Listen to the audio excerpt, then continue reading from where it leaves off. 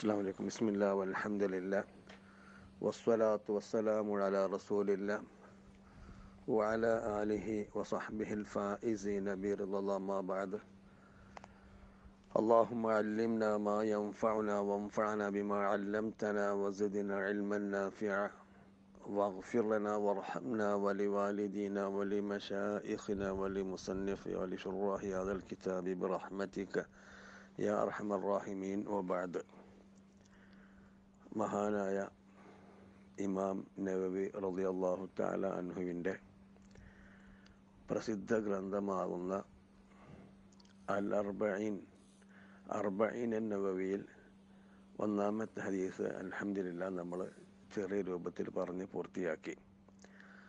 അത് നമ്മളെല്ലാവരും കാണാതെ പഠിക്കണമെന്ന് പറഞ്ഞതാണ്, പഠിച്ചിട്ടുണ്ടാവുമെന്ന് കരുതുന്നു.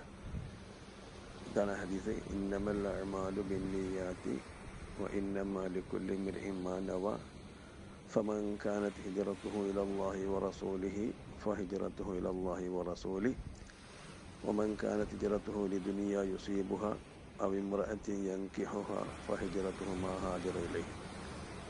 അതാണ് ഒന്നാമത്തെ ഹദീസ്. ഇന്ന് നമ്മൾ ചർച്ച ചെയ്യാൻ തുടങ്ങുന്നത് രണ്ടാമത്തെ ഹദീസാണ്. എല്ലാവരും കിതാബിലേക്ക് നോക്കുക. عن عمر رضي الله تعالى عنه أيضا قال بينما نحن جلوس عند رسول الله صلى الله عليه وسلم ذات يوم إذ طلع علينا رجل شديد بياض الثياب شديد سواد الشعر لا يرى عليه أثر السفر ولا يعرفه منا أحد حتى جلس إلى النبي صلى الله عليه وسلم فأسند ركبتيه إلى ركبتيه ووضع كفيه على فخذيه وقال يا محمد أخبرني عن الإسلام. فقال رسول الله صلى الله عليه وسلم الإسلام أن تشهد أن لا إله إلا الله وأن محمدا رسول الله وتقيم الصلاة وتؤتي الزكاة وتصوم رمضان وتحج البيت إن استطعت إليه سبيلا. قال صدقت. فعجبنا له يسأله ويصدقه. قال فأخبرني عن الإيمان. قال أن تؤمن بالله وملائكته وكتبه ورسله واليوم الآخر وتؤمن بالقدر خيره وشره. قال صدقت. قال فأخبرني عن الإحسان. قال أن تعبد الله كأنك تراه فإن لم تكن تراه فإنه يراك. قال فأخبرني عن الساعة. قال ما المسؤول عنها بأعلم من السائل. قال فأخبرني عن أماراتها. قال أن تلد الأمة ربتها وأن ترى الحفاة العراة العالة رعاء الشاء يتطاولون في البنيان. ثم انطلق فلبثت مليا. ثم قال يا عمر أتدري من السائل؟ قلت الله ورسوله أعلم. قال فإنه جبريل أتاكم يعلمكم دينكم. رواه مسلم. വളരെ പ്രധാനപ്പെട്ട ഒരു ഹദീസ്. നമ്മൾ ഈ ഗ്രന്ഥത്തിൻ്റെ മുഖദ്ദിമയിൽ പറഞ്ഞതുപോലെ ഇതിൽ പറയുന്ന ഓരോ ഹദീസും ഒന്നുകിൽ അതാണ് ദീൻ, അല്ലെങ്കിൽ ദീനിൻ്റെ പകുതിയാണ്, അല്ലെങ്കിൽ ദീനിൻ്റെ കാൽഭാഗമാണ് എന്ന് പറയപ്പെട്ട കാര്യങ്ങളെന്ന് പറഞ്ഞല്ലോ. ഈ കഴിഞ്ഞ ഹദീസിനെ കുറിച്ച് നമ്മൾ ദീനിൻ്റെ മൂന്നിലൊന്നാണെന്ന് പറയുകയാണെങ്കിൽ ദീനിൻ്റെ മുഖ്യമായ എല്ലാ വിഷയങ്ങളും അടങ്ങിയിട്ടുള്ളത് എന്താണ് ദീൻ എന്ന് വെച്ചാൽ ഇതാണ് ദീൻ. അപ്പം എന്താണ് പരിശുദ്ധ ഇസ്ലാം എന്ന് ചോദിച്ചാൽ ഇതാണ് പരിശുദ്ധ ഇസ്ലാം. അപ്പോൾ ദീൻ എന്താണെന്ന് പൂർണ്ണമായും നമ്മളെ പഠിപ്പിക്കുന്ന വളരെ പ്രധാനപ്പെട്ട ഒരു ഹദീസാണ് ഈ ഹദീസ്. ഈ ഹദീസിന് ഹദീസു ജിബ്രീൽ എന്നും പറയും. ഹദീസു ജിബ്രീൽ. മുമ്പത്തെ ഹദീസിന് ഹദീസു അൽ അഅ്മാലു ബിന്നിയാത്ത് എന്ന് പറയും. ഇങ്ങനെ ചില പേരുകൾ കൊണ്ട് അറിയപ്പെടുന്ന ഹദീസാണ്. ഇപ്പോൾ ഈ ഹദീസിന് പറയുന്നത് ഹദീസിൻ്റെ ഒരു പേരാണ്. മറ്റേ ഹദീസിൻ്റെ ഒരു പേരെന്താണ്? ഹദീസു ജിബ്രീൽ. ഇത്തരം ഹദീസുകൾക്കാണ് ഹദീസുൽ ലഖബ് എന്ന് പറയാം. ഹദീസുൽ ലഖബ്, പേരുള്ള ഹദീസുകൾ. വളരെ അടുത്ത കാലത്ത് മരണപ്പെട്ടു പോയ ഹാഫിളായിരുന്ന മുഹദ്ദിസായിരുന്ന അബ്ദുല്ലാഹി അൽ-ഖുമാരി സിദ്ദീഖ് അൽ-ഖുമാരി മഹാനവറുകൾ ഈ വിഷയവുമായി ബന്ധപ്പെട്ട ഹദീസ് മുഴുവൻ ക്രോഡീകരിച്ചിട്ടുണ്ട്. 100ഓളം ഹദീസുകൾ കാണാം ഈ പേരിൽ. എന്തെന്ന് ഈ ലഖബ് ഹദീസ് ലഖബ് എന്ന പേരിൽ അറിയപ്പെടുന്ന കുറെ ഹദീസുകളുണ്ട്. എന്തോട്ടെ, ഈ ഹദീസ് ഇവിടെ റിപ്പോർട്ട് ചെയ്തിട്ടുള്ളത് ഉമർ റളിയല്ലാഹു അൻഹു എന്നാണ്. അതോടൊപ്പം ഇമാം ബുഖാരി റിപ്പോർട്ട് ചെയ്തിട്ടുള്ളത് ഇമാം മഹാനായ അബൂ ഹുറൈറ റളിയല്ലാഹു തആല അൻഹു എന്നാണ്. അതുപോലെ അനസ് റളിയല്ലാഹു അൻഹുവിൻ്റെ ഹദീസിൽ നിന്നുള്ള റിപ്പോർട്ടുണ്ട്, അത് ബസ്സാറാന്ന് തോന്നുന്നു. അതുപോലെ തന്നെ ഇബ്നു അബ്ബാസ് റളിയല്ലാഹു തആല അൻഹു ഉണ്ട്. അതുപോലെ ജരീർ ബിൻ അബ്ദുല്ലാ അൽ ബജ്ലി റളിയല്ലാഹു തആല അൻഹു, അങ്ങനെ 8ഓളം സഹാബത്തി ഹദീസുകൾ റിപ്പോർട്ട് ചെയ്തിട്ടുണ്ട്. ഈ ഹദീസ് വളരെ പ്രധാനപ്പെട്ട ഒരു ഹദീസാണ്.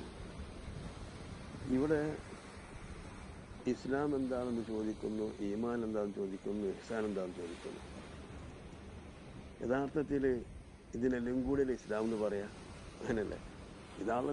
ഈ ദീനാണ് ഇസ്ലാം എന്ന് പറയാം. ദീനാളെ പഠിപ്പിക്കാൻ പറ്റും. ദീൻ ഇസ്ലാമാണ്. ഇന്ന ദീൻ അല്ലാഹിൽ ഇസ്ലാം എന്നല്ലേ. അപ്പോൾ ഇസ്ലാം എന്ന് പറഞ്ഞാൽ ഇതൊക്കെ ഉൾക്കൊള്ളുന്നതിനാണ് ഇസ്ലാം എന്ന് പറയുന്നത്. പിന്നെ ഇവിടെ എന്താണ് ഇസ്ലാം വേറെ ദീൻ വേറെ ഇഹ്സാൻ വേറെ ആക്കാനുള്ള കാരണം? അങ്ങനെ സാധാരണ അറബി ഭാഷയുടെ പ്രത്യേകതയാണ് അത്. അതായത്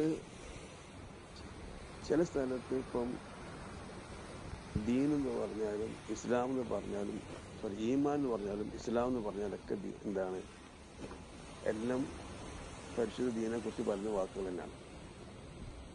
മുഅ്മിൻ എന്ന് പറഞ്ഞാൽ മുസ്ലിം എന്ന് പറഞ്ഞാലൊക്കെ ആ മുഅ്മിനാണ് മുസ്ലിം എന്നൊക്കെ പറഞ്ഞാൽ ഏതാണ്ട് ഒരർത്ഥത്തിൽ തന്നെ ഉപയോഗിക്കുന്നത്. അതേ സമയത്ത് ഒരു വാചകത്തിൽ അത് രണ്ടും പറഞ്ഞാൽ, ഇപ്പം മുസ്ലിം എന്ന് പറയുമ്പോൾ മുഅ്മിൻ എന്നൊക്കെ പറയുന്ന സമയത്ത് മുസ്ലിമാണോ മുഅ്മിൻ എന്നൊക്കെ ചോദിച്ചാൽ മുസ്ലിമിനെ മുഅ്മിനും പറയും, മുഅ്മിൻ മുസ്ലിം എന്നൊക്കെ പറയും. അതേ സമയത്ത് അത് രണ്ടും ഒരേ സ്ഥലത്ത് ഉപയോഗിക്കുകയാണെങ്കിൽ അപ്പോൾ അതിൻ്റെ അർത്ഥവിശാലത കുറഞ്ഞുകൊണ്ട് അപ്പോൾ ഇത് രണ്ടായിട്ട് മാറും. അതുകൊണ്ട് ചില വാക്കുകളുണ്ട്, ഇദജ്തമഅ തഫറഖ, അത് ഒരുമിച്ച് കൂടിയാണെങ്കിൽ അർത്ഥവ്യത്യാസം വരും. വൈൻ തഫറഖ, രണ്ടും എന്താണ്, ഒരുമിച്ച് തെറ്റുക. ഒറ്റക്കായി വരികയാണെങ്കിലോ എങ്കിൽ അത് ഇജ്തമ, എല്ലാത്തിനും ഉൾക്കൊള്ളും. അപ്പോൾ അതുകൊണ്ട് അങ്ങനത്തെ കുറേ വാക്കുകളുണ്ട്. അതിൽ പെട്ടെന്നാണ് ആ രൂപത്തിൽപ്പെട്ടാണ് എന്ത് ഇസ്ലാമും ഈമാനും. അപ്പോൾ രണ്ടിൻ്റെയും യഥാർത്ഥത്തിൽ ഹഖീഖത്ത് രണ്ടാണെങ്കിൽ തന്നെയും രണ്ടിൻ്റെയും യഥാർത്ഥം രണ്ടാണെങ്കിൽ പോലും എന്താണ് ഇസ്ലാമും ഈമാനും ചിലപ്പോൾ അങ്ങോട്ടൂടെ പരസ്പരം മാറി ഉപയോഗിക്കാറുണ്ട്. യഥാർത്ഥത്തിൽ ഇസ്ലാം എന്ന് പറഞ്ഞു കഴിഞ്ഞാൽ ഹബീബ റസൂലുള്ളാഹി തങ്ങൾ പറഞ്ഞ ആ കാര്യങ്ങൾ ഉൾക്കൊണ്ട് അവനാലായിത്തീരുന്നു, മുസ്ലിമായിത്തീരുന്നു. ഒന്നുകൂടി പറയുകയാണെങ്കിൽ പരസ്യമായിട്ട് അഷ്ഹദു അല്ലാ ഇലാഹ ഇല്ലല്ലാഹു അഷ്ഹദു അന്ന മുഹമ്മദൻ റസൂലുള്ളാഹ് എന്ന് ഷഹാദത്ത് കലിമ ചൊല്ലിക്കഴിഞ്ഞാൽ മുസ്ലിമായി. പക്ഷെ അവൻ്റെ മനസ്സിൽ വിശ്വാസം ഉണ്ടോ ഇല്ലെന്ന് നമുക്കറിയില്ല. നമ്മൾ മുസ്ലിമായിട്ട് പ്രഖ്യാപിക്കും, അങ്ങനെയുള്ള. അപ്പോൾ എല്ലാ മുസ്ലിം എന്ന് പറയുന്ന ആ ഒരു വൃത്തം വളരെ വിശാലമായ വൃത്തമാണ്. എന്നാലോ ഈമാൻ മുഅ്മിൻ എന്ന് പറയണമെങ്കിലോ, മുഅ്മിൻ എന്ന് പറഞ്ഞാൽ അതിൻ്റെ ഉള്ളിലുള്ളൊരു വൃത്തമാണ് മുഅ്മിൻ. അതായത് എല്ലാ മുസ്ലിമും യഥാർത്ഥത്തിൽ അല്ലാഹുവിനടുത്ത് മുഅ്മിനായിക്കൊള്ള നിർബന്ധമില്ല. ലാ തഖൂലു ആമന്ന ബൽ ഖൂലു അസ്ലംന എന്നല്ലേ. അപ്പോൾ ഈമാൻ എവിടെയാണ്? അള്ളാഹുവിനും അത് ഹൃദയത്തിലുള്ള അള്ളാഹ്ക്ക് മാത്രം വിശ്വാസം, അത് അള്ളാഹ്ക്ക് അറിയുള്ളൂ. അപ്പോൾ ഏറ്റവും വിശാലമായ വൃത്തമാണ് ഇസ്ലാം. ഇസ്ലാമിൻ്റെ ഉള്ളിലുള്ള മറ്റൊരു വൃത്തമാണ് ഈമാൻ. അതിൻ്റെ ഉള്ളിലുള്ള വൃത്തമാണ് മുഹ്സിൻ എന്ന് പറയുന്നത്, ഇഹ്സാൻ എന്ന് പറയുന്നത്. അപ്പോൾ ഇഹ്സാൻ എന്ന് പറയുമ്പോൾ എല്ലാ മുഹ്സിനും മുഅ്മിനും മുസ്ലിമുമായിരിക്കും, എല്ലാ മുഅ്മിനും മുസ്ലിമായിരിക്കും. എന്നാൽ എല്ലാ മുസ്ലിം എന്തായിക്കൊള്ളുന്നില്ല, മുഅ്മിനോ മുഹ്സിനോ ആയിക്കൊള്ളണമെന്നില്ല. അത് വിശദമായി പിന്നീട് നമുക്ക് സംസാരിക്കാം. അപ്പം ഇവിടെ മൂന്നായിട്ട് തന്നെയാണ് എണ്ണിയിട്ടുള്ളത്. മൂന്നായിട്ടാണ് എണ്ണിയിട്ടുള്ളത്. മറ്റൊരു വിഷയം, ഈ ഹദീസ് ദീനിൻ്റെ മുഴുവൻ നിയമങ്ങളും കുറിച്ചും പഠിപ്പിക്കുന്ന ഹദീസാണല്ലോ. ഈ ഹദീസ് അനുസരിച്ചിട്ടാണ് പണ്ഡിതന്മാരൊക്കെ എന്താക്കുന്നത്, കിതാബ് ഗ്രന്ഥരചനയൊക്കെ നടത്തിയിട്ടുള്ളത്. ഫിഖിൻ്റെ ഗ്രന്ഥം ഉണ്ടാക്കുന്ന സമയത്ത് ഫിഖിൻ്റെ ഗ്രന്ഥം ഉണ്ടാക്കുമ്പോൾ ഷഹാദത്ത്, നിസ്കാരം, നോമ്പ് അങ്ങനെ കറക്റ്റായിട്ട് എന്തായിട്ട് അതിങ്ങനെ തർത്തീബാക്കി കൊണ്ടുവന്നുള്ള ഈ ഹദീസിൻ്റെ അടിസ്ഥാനത്തിലാണ്. ഈ കാര്യങ്ങളും അങ്ങനെ തന്നെ ക്രമപ്പെടുത്തിയിട്ടുള്ള ഈ ഹദീസിൻ്റെ അടിസ്ഥാനത്തിലാണ്. അപ്പോൾ ഇത് ഈ സർവ്വ നിയമങ്ങളിലേക്കും സർവ്വ വിഷയങ്ങളിലേക്കും വിരൽ ചൂണ്ടുന്ന ഒരു ഹദീസാണ് ഈ ഹദീസ്. അതോടൊപ്പം തന്നെ മനുഷ്യനെ അദബും പഠിപ്പിക്കുന്ന ഹദീസാണ് ഈ ഹദീസ്. ഒരു കണ്ട ഈ ഹദീസിന് പറഞ്ഞാൽ എന്താണ്, നമുക്ക് ആ സമയത്ത് കടക്കാം. നമ്മൾ ഒരു സദസ്സിലേക്ക് കടന്നു വരുന്ന സമയത്ത് സദസ്സിലേക്കൊക്കെ പോകുന്ന സമയത്ത് നല്ല രൂപത്തിൽ നല്ല രൂപത്തിൽ ഉള്ള വസ്ത്രം നല്ല വൃത്തിയാക്കിയിട്ട് നല്ല രൂപത്തിൽ പോകണം എന്നാണ് ഈ ഹദീസ് നമ്മളെ പഠിപ്പിക്കുന്നത്. എന്നല്ലാതെ എങ്ങനെയെങ്കിലും ഒരു ചീഞ്ഞ് നാറിയിട്ട് ജനങ്ങൾക്കിടയിൽ വെറുപ്പുണ്ടാക്കുന്ന രൂപത്തിൽ പോകാൻ പാടില്ല. സദസ്സിലേക്ക് കിടക്കുന്ന സമയത്തൊക്കെ വലിയ മുന്തിയ വസ്ത്രം ധരിക്കണമെന്നല്ല പറയുന്നത്, മറിച്ച് ഉള്ള വസ്ത്രം എന്താക്കണം, ഒന്ന് വൃത്തിയാക്കിയിട്ട് നല്ല ഇസ്തിരിക്കിട്ട് ഒന്ന് ലെവലായിട്ട് പോകണം. ജുമഅക്കൊക്കെ പോകുന്ന സമയത്ത് ഉള്ള വസ്ത്രത്തിന് ഏറ്റവും വൃത്തിയുള്ള വസ്ത്രമാണ് പോണതെങ്കിൽ, നന്നായിട്ട് പോണതെങ്കിൽ, പെരുന്നാൾക്ക് അങ്ങനെയല്ല. പെരുന്നാൾക്ക് നല്ല വിലയുള്ള പുതിയ വസ്ത്രം ധരിച്ചു പോക്കാണ് ഏറ്റവും സുന്നത്ത്. അപ്പോൾ ഏതായാലും ഒരു സദസ്സിലേക്ക് കിടക്കുമ്പോൾ ആ സദസ്സിന് യോജിക്കുന്ന രൂപത്തിൽ നല്ല വസ്ത്രം ഇട്ടുകൊണ്ട് പോക്ക് സുന്നത്താണെന്ന് ഇതിൽ നമുക്ക് മനസ്സിലാക്കാൻ സാധിക്കും ഹദീസ്. അതുപോലെ ഒരു ഉസ്താദിനോട് ശിഷ്യന്മാർ എങ്ങനെ പെരുമാറണം, ഇൽമിൻ്റെ സദസ്സിൽ എങ്ങനെ ഇരിക്കണം, അപ്പം അവിടെ ആദാബുൽ മുതഅല്ലിമിൻ്റെ അദബുകൾ ഈ ഹദീസിൽ ഇതിൽ മനസ്സിലാക്കാൻ സാധിക്കും. അപ്പോൾ അതുപോലെ തന്നെ ആദാബുൽ മുഅല്ലിം, ഒരു മുഅല്ലിം എങ്ങനെയാണ് മുതഅല്ലിമീങ്ങളോട് പെരുമാറേണ്ടത് എന്ന കാര്യം ഇതിൽ പഠിപ്പിക്കുന്നുണ്ട്. അപ്പോൾ ഏത് ദീനിൻ്റെ മുഖ്യമായ കാര്യങ്ങൾ പഠിപ്പിക്കുന്നതിന് പുറമെ ആണ് ഈ പറഞ്ഞതൊക്കെ. ഇങ്ങനെ ഓരോരുത്തരും ഓരോ പണ്ഡിതന്മാരും ഓരോ ആംഗിളിലൂടെ ഓരോ ഭാഗത്തിലൂടെ ഹദീസിലേക്ക് എന്താണ് ചിന്തിച്ച് നോക്കിയപ്പോൾ 300ഓളം വിഷയങ്ങൾ ഈ ഹദീസിൽ നിന്നും നമുക്ക് പിടിച്ചെടുക്കാൻ സാധിക്കുമെന്ന് പണ്ഡിതന്മാർ പറയുന്നുണ്ട്. അപ്പോൾ വളരെ പ്രധാനപ്പെട്ട ഒരു ഹദീസാണല്ലോ. ഹദീസ് നൂറ് വായിക്കാം. അൻ ഉമറ റളിയല്ലാഹു തആല അൻഹു, ഉമർ റളിയല്ലാഹു തൊട്ട് അതിൽ വീണ്ടും അതിലും മസ്ദറല്ല. ഖാല, മഹാനായ ഉമർ ഖത്താബ് റളിയല്ലാഹു അൻഹു, ബൈനമാ നഹ്നു ജുലൂസുൻ ഇൻദ റസൂലില്ലാഹി സ്വല്ലല്ലാഹു അലൈഹി വസല്ലം ദാത യൗമിൻ. ഒരു ദിവസം ഞങ്ങൾ പ്രവാചകൻ്റെ ഇടയിൽ ഇങ്ങനെ ഇരുന്നു കൊണ്ടിരിക്കുന്ന സമയത്ത് ഇത്വല അലൈനാ റജുലുൻ, അപ്പോൾ പെട്ടെന്ന്, ഇത് ഞാൻ അത് ഫുജായിയാണ്, പെട്ടെന്ന് ഞങ്ങളുടെ മുൻപിൽ ഒരാൾ പ്രത്യക്ഷപ്പെട്ടു. ഞങ്ങൾ പ്രവാചകൻ്റെ ഇടയിൽ ഇരുന്നു കൊണ്ടിരിക്കുന്ന സമയത്ത് പെട്ടെന്ന് ഒരാൾ പ്രത്യക്ഷപ്പെട്ടു. ഇനി ശ്രദ്ധിക്കട്ടെ, എങ്ങനെ ഉമർ ഖത്താബ് റളിയല്ലാഹു തആല അൻഹു ആ വന്ന മനുഷ്യനെ വിവരിക്കുന്നു നോക്കിട്ടോ. ആ വന്ന ഒരാൾ പെട്ടെന്ന് ഇവരെല്ലാവരും ഇരിക്കുന്ന സമയത്ത്, മദീനയിലുള്ള എല്ലാവരും ഇരിക്കുന്ന സമയത്ത് പെട്ടെന്ന് ഒരാൾ കയറി വരണം. അപ്പോൾ ആ കയറി വരുന്ന സമയത്ത് എന്താ പറഞ്ഞത്, ഷദീദു ബയാദി സിയാബി, നല്ല കടുകടുത്ത വെളുപ്പുള്ള വസ്ത്രം ധരിച്ചിട്ട്, വെളുത്ത വസ്ത്രം. ഷദീദ് സവാദി ഷാരി, നല്ല കറുത്ത മുടി, അതായത് ജട പിടിച്ച മുടിയല്ല, അല്ലെങ്കിൽ പൊടിയുള്ള മുടിയല്ല, നല്ല കറുത്ത മുടി, എൻ്റെ കുട്ടപ്പനായിട്ട് വന്നിരിക്കുന്ന അപ്പം. ലാ യുറ അലൈഹി അസറു സഫറി, യാത്രയുടെ ഒരടയാളം അദ്ദേഹത്തിൽ കാണപ്പെടുന്നില്ല. ഇതാണ് അവരെല്ലാം അത്ഭുതപ്പെടുത്തിയത്. മാത്രമല്ല വലായ അരിഫുഹു, അദ്ദേഹത്തെ അറിയുകയില്ല, മിന്ന ഞങ്ങളിൽ നിന്ന് ഒരാൾക്കും.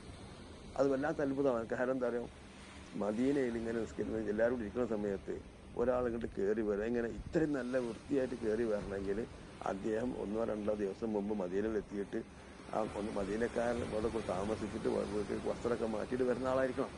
ഏതായാലും മദീനക്കാരനല്ലല്ലോ. അപ്പോൾ വിദേശിയാണെങ്കിൽ യാത്ര കഴിഞ്ഞ് നേരെ വരികയാണെങ്കിൽ ഈ കോലത്തിലേക്ക് വരാൻ കഴിയില്ല.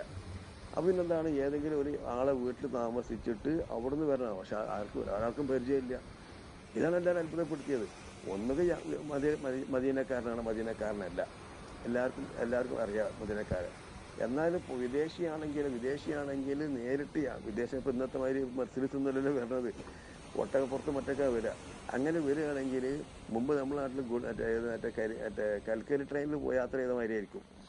ആ യാത്ര ചെയ്ത സമയത്ത് എങ്ങനെ ഉണ്ടാകുക, ആകെ പൊടി പൊടിച്ച് ആകെ ചിലപ്പോൾ എൻ്റെ കുപ്പായ കോട്ടയുണ്ടാവും. ആ രൂപത്തിലല്ലേ വരിക. ഇത് മകൻ്റെ ഓട്ടത്തെ പുറത്തൊക്കെ വരുന്നതെങ്കിലും കണക്കായി, എന്നാൽ ആകെ കോലം കെട്ടിട്ടാണ് വരിക.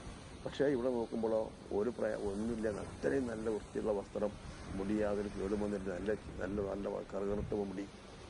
മാത്രമല്ല യാത്രയുടെ ഒരടയാളവും കാണുന്നുമില്ല, ഞങ്ങൾക്കിട്ട് ആളെ അറിയില്ല. ഇതാണ് അത്ഭുതപ്പെടുത്തിയത്. അപ്പോൾ അതുകൊണ്ട് തന്നെ അറിയോ, ഈ സദസ്സിലേക്ക് വരുമ്പോൾ തന്നെ എല്ലാവരുടെയും ശ്രദ്ധ ഈ മനുഷ്യനിലായി. ഇതാരാ റബ്ബ് അങ്ങനെയാണല്ലോ. എന്നിട്ടോ ഹത്ത ജലസ ഇലൻ നബി സല്ലല്ലാഹു അലൈഹി വസല്ലം, പ്രവാചകന്റെ അടുത്ത് വന്ന് ഇരിക്കുന്നത് വരെ ഇരുന്നു. പ്രവാചകൻ അടുത്ത് വന്നിരുന്നു. കാരണം ഹത്ത പറഞ്ഞാൽ വല്ല നല്ല എന്തായിക്കോട്ടെ, ഹത്ത ജലസ ഇലൻ നബി, പ്രവാചകൻ അടുത്ത് വന്നിരുന്നു. അദ്ദേഹം വന്നിരുന്നു ചെയ്തു. അങ്ങനെ വന്നുകൊണ്ട് അദ്ദേഹം റസൂലുള്ളാഹിന്റെ അടുത്തേക്ക് വന്നിരുന്നു.